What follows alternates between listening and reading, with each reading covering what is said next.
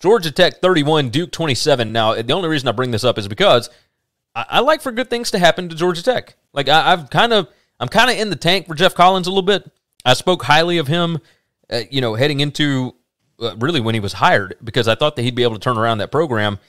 And thus far, 3-3 on the season, 2-2 in conference. Found a way to win this game late. There was let me look up this play-by-play. Let's see. Larry said, "Fellas, did you see USC head coach after not getting onside kick with 50 seconds? Utah takes a knee." Yeah. Yes, I saw that. No, there's a reason why he's not going to be the head coach. I'll just say that. The reason he won't be the head coach. So, Georgia Tech scores a touchdown with 51 seconds left, 36-yard pass from Jeff Sims to Sanders. It was an 88-yard drive in 51 seconds. This was, if you just enjoy college football, and you're not worried about rankings, and you're not worried about like the best athletes and whatever else, this was a glorious football game. This is two teams that really, really wanted to win.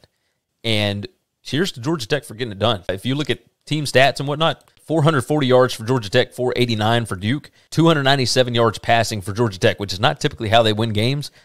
They found a way to get it done. 292 passing for Duke, 197 yards rushing for Duke, and 143 for Georgia Tech. This was like Georgia Tech lost the turnover battle, still won the game.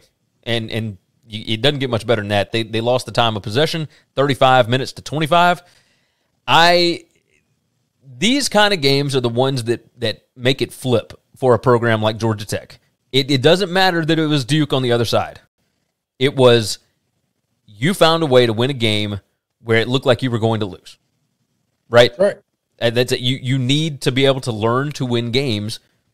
This is the perfect spot. The perfect spot. Thanks for listening to the Winning Cures Everything podcast. The website is winningcureseverything.com, and if you want to connect with us, we're on Twitter at GaryWCE, at Chris B. Giannini, at Winning Cures, or you can email us, Gary at winningcureseverything.com or Chris at winningcureseverything.com. Subscribe everywhere you need to subscribe, and we'll see you soon.